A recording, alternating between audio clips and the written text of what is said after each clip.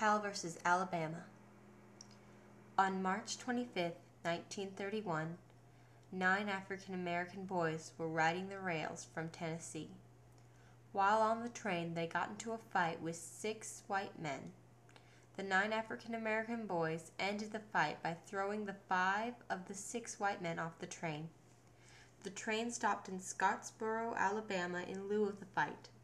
Once there, Victoria Price and Ruby Bates, 2 white women who had been on the train, accused the 9 boys of raping them. The boys were taken to Jackson County Jail. That night a mob gathered outside the jail, intending to lynch them. Luckily, the 9 youths were well protected. The boys' trial was held on April 6, 1931. The boys were illiterate and had little knowledge about legal matters. Therefore, they were unaware of their right to an attorney. Stephen Roddy stepped in to defend the boys as a favor to the court. He met with the Scottsboro boys for 25 minutes before the trial and encouraged them to plead guilty. The boys were tried in groups. None of the trials lasted longer than a day. 8 of the boys were declared guilty and sentenced to the electric chair. The only one who was spared was 12-year-old Roy Wright, because his case ended in a mistrial. The International Labor Defense got involved and demanded a new trial and/or an appeal for the boys. The appeal was heard on January 1932 at the Alabama State Court, where they said the boys were denied a fair trial, had inadequate representation, and were not given a true jury of their peers. The Supreme Court agreed that they had not received proper legal representation and were denied due process. The case went back to trial in Decatur, Alabama. Samuel Lipowitz defended them. In this trial, Victoria Price was put on the stand.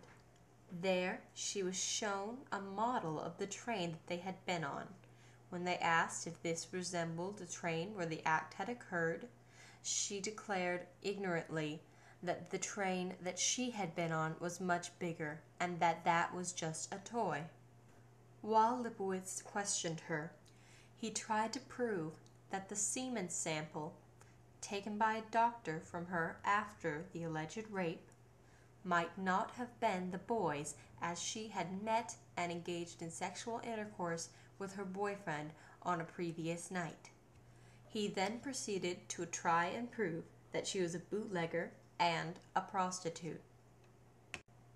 Ruby Bates admitted that the rape never occurred and that they never even spoke to the boys while on the train. She then explained that she only said that the boys raped her because Victoria Price told her to say that, telling her that they would be thrown in jail themselves for vagrancy if they did not. The jury declared the boys guilty for the second time with death sentences. A third trial was held. This time, African Americans were allowed on the jury. By this time, 5 years had passed since the initial arrest. Clarence Watts took over the case as the boys' lawyer. The third trial ended with the boys receiving long years of jail time instead of the death sentence. Then the charges were dropped. 4 of the boys were freed. 4 served long years in prison, and 1, Ozzie Powell, had to go to jail for 20 years for assaulting an officer while in custody. The main constitutional question that the case brought up was, were the accused denied their right to a fair trial? This question was taken into consideration because they were not given a fair and unprejudiced trial, they were denied the right of counsel and adequate preparation for the trial, and they were tried by a jury of people none of whom were the same race as they were.